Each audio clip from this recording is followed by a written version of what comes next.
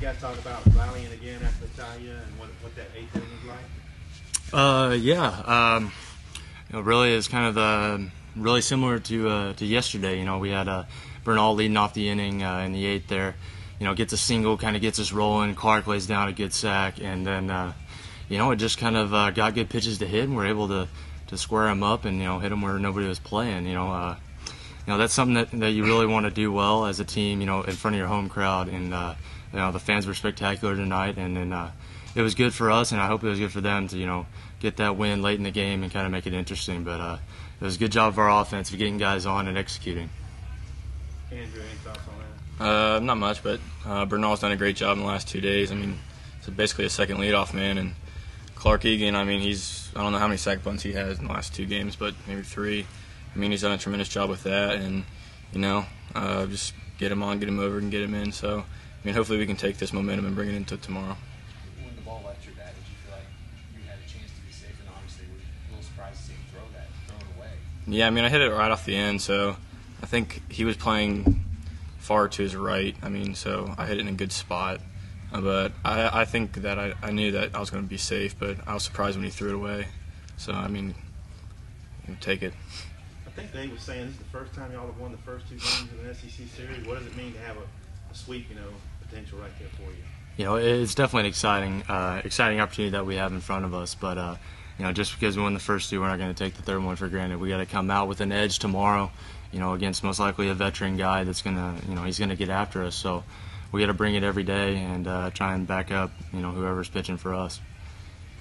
That kid Venom, you feel got lost with the base running deal and kind of what happened on that on the wood and the sacrifice line.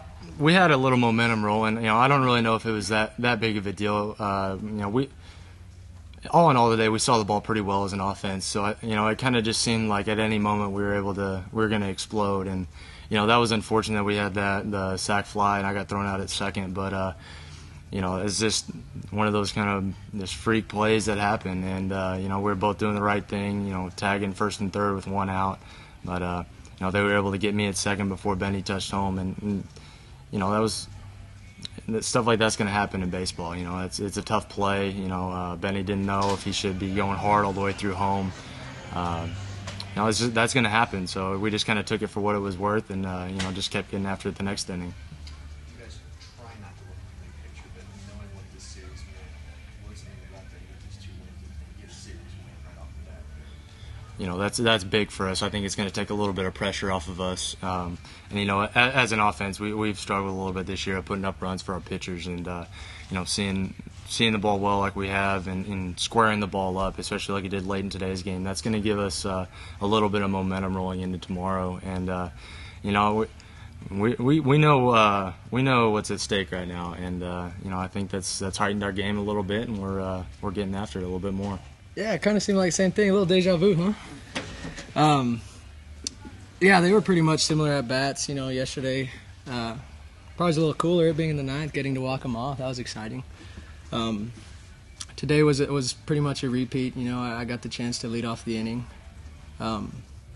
Just tried to do the same thing I did last night. Slow the game down and just look for something I can take a good swing on and find my way on base. And I got lucky enough to do that. And everybody behind me, did their job as well. We had Clark lay down a perfect bunt, which he's done 3 times now. So that's big time. He did it last night. He did it earlier this game before that inning, and then he did it that inning. And we don't want that to go overlooked, because those bunts right there are big time. Perfect bunts, getting people in scoring position. And after that, we have somebody that does a job, and I happen to score. It's big time. So that was good for us. You guys, this is the first time you won the first 2 games of an SEC series. What does it mean to have it in the bag, the series in the bag, and a chance to sweep? It's good for us. I think coming into this weekend, we're feeling a little bit of pressure because we had some guys hurt, and we weren't certain about our rotation and what was going to happen and everything. But I think we did a good job of handling that pressure and getting out there and just playing the game really hard and working for one at a time. We know what's at stake right now, so I think it's given us a nice bit of fuel, to get out there and play hard and get after it every day.